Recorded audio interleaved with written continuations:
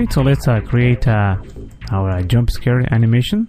Alright, and I'm going to start by first switching this to animation only. Okay, that way I can only select the bones. Let's begin first by setting up a new camera, and I'm going to label this scary cam.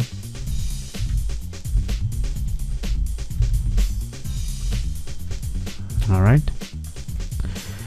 and let me position this camera here.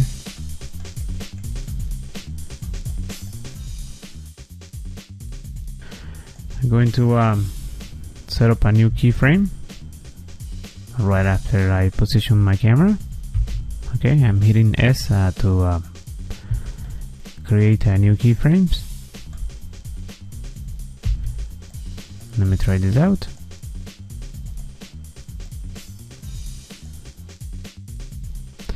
Maybe a little higher.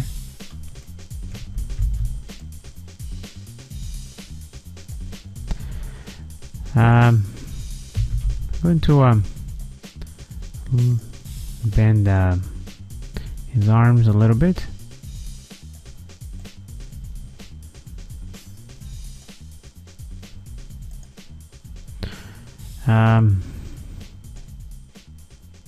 That's not too bad. Let's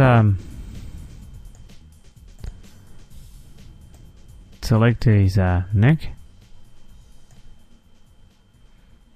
Maybe he can start around here. I'll just set up a keyframe there.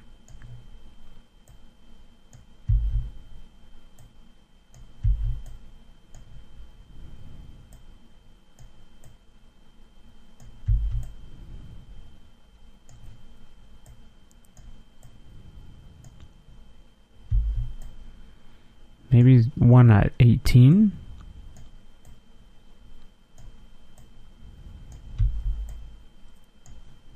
22.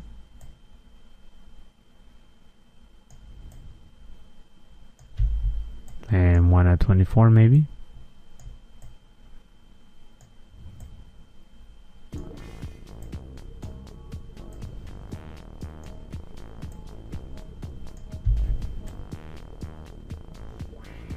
Let's try this out. Now it's a bit slow.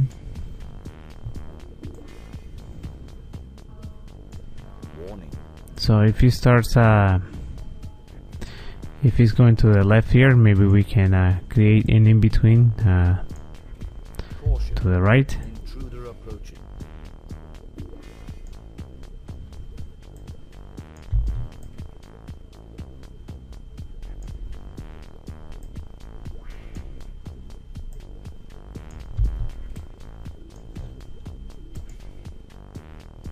Caution. We just want him to move his head really quickly.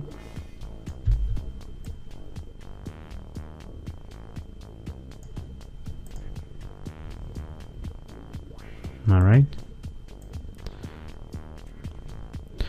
Let's go back to the camera, and let's do a slight zoom.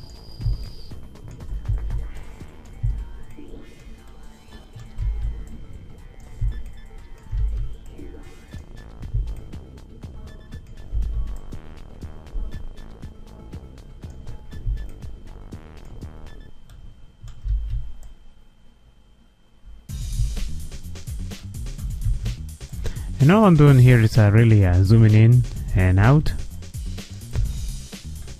and panning the camera a little bit.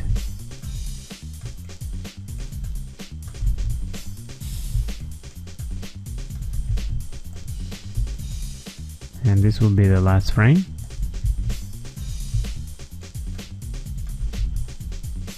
Make sure he's looking at the camera.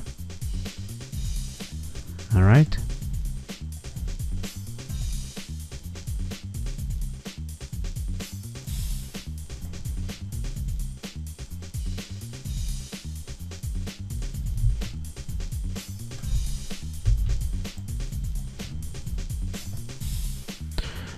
Okay, maybe with a little bit of practice this might come out a little better, but for the sake of this example we're gonna leave it like this, and I'm going to go to the rendering options, okay, and I'm